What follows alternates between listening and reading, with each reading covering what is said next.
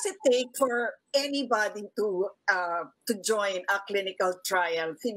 Yan ba fini-filter nyo pa ba yan? How do you select the participants for a clinical trial for a vaccine?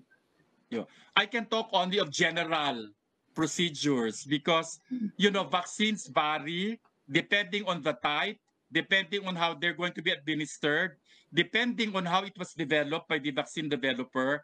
The protocols are designed based on these specifications. But generally speaking, when you talk of vaccines, you have to test it in communities where transmission is going on. In other words, where there are many cases. In this case, many COVID-19 cases. Why? Because ang gusto mo nga makita ay kung itong mga bakunang ito ay nagbibigay ng proteksyon. So you have to use the normal exposure, meaning you are in a place where there are many cases, so most likely the virus circulating there. So if you don't get the infection compared to another person who was not given the vaccine, maybe it is working. Yes. See? Yeah. So that's the most important. Okay. And the second one is, usually, you have to be evaluated first that you do not have the disease yet.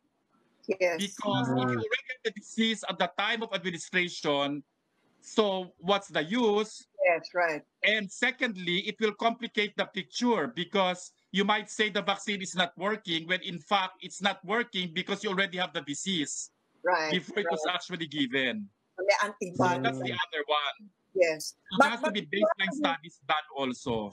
But you have to be healthy. Do you have to not be immunocompromised in any way? I mean, generally speaking, yes. We have to first test whether they will work in the general population. Meaning ito yung mga ordinaryong tao na walang kakaibang sakit o walang mga pwedeng mag-cause ng kabawasan ng kanyang immune response. Bago, kung yun ay proven effective, then they will go to those special groups to see whether it will also work in those groups. Ganon usually ang proseso. May age requirement ba? May age requirement for testing, age requirement? Yes, of course. Definitely, because that will depend on anong plano nila. Saan ba nila talaga unang gagamitin o gagamitin. Again, generally speaking, we start with adults. Okay. So usually, itong sa COVID-19 it will be ages 18 to about 55. Why? Kasi if you go with the extremes of ages, either pinakabata o yung mga matanda, you're going to another group na, which is not necessarily the general population. You want to see first whether it works in the general population before you move to the special groups. Pero meron mga bakuna na yung kaagad ng kanilang gusto, isinasama na nila kaagad. So it really depends on what they plan to do. I'm just talking of the general, the usual procedure. And how do you know when to stop administering the, how do you know, what do you monitor exactly? I think that's the point, no? Kunyari ako, binakunahan ngayon. Are you going to be monitoring me on a daily basis? And what are you going to watch out for in terms of the side effects?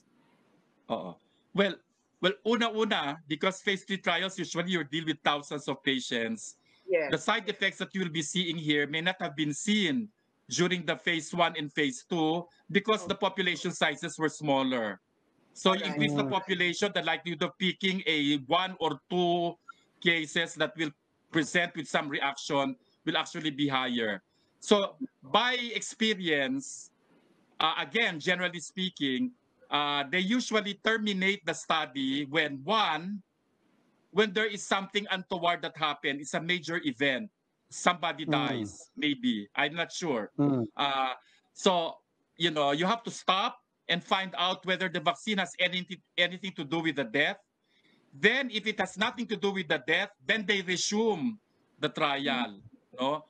So that will be one possibility. The other one is no one is dying. It's safe. No, nothing is happening.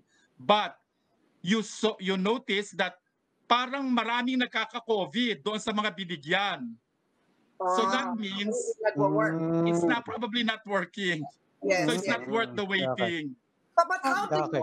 you Doc, curious lang ako kasi, I mean, kunyari lang, sandali, Robsa. Paano kung, kunyari, nagkaroon ako ng side effect na malala? Does it come to a point where it's, I'm beyond cure? Paano yun? No. Well, alam nyo naman kasi, kaya nga we're doing a clinical trial is because we are not sure what the side effects will be, at least the major ones. What we are sure of is there will be no major ones. Now, let me clarify.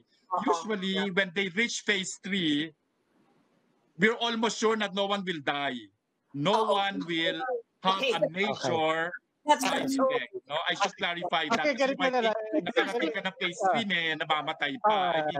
Ganito na lang, Doc, kasi actually related naman doon sa tanong ni Lucy itong tanong ko. It's not really a tanong, it's more of an exercise. Kasi alam natin pagka nag-take part ka dito sa mga trial, meron namang mga briefing, may disclaimer, may orientation, may warning sa'yo. How will the warning go? I mean, let's say kaming tatlo, nakalinya kami para testingin, para i-trial yan. How will a standard warning message or disclaimer message or briefing to us go? What will you warn us for or about? Whatever drug or whatever vaccine is given, the basic requirement is that it should be voluntary, the participation, and they have to be well informed. Ano ba yung trial? Ano ba itong produkto? Ano yung posibleng epekto niya base doon sa mga nakaraang pag-aaral sa phase 1, phase 2? Gaano ba itong ka-safe? No? Bago sila umoo, no?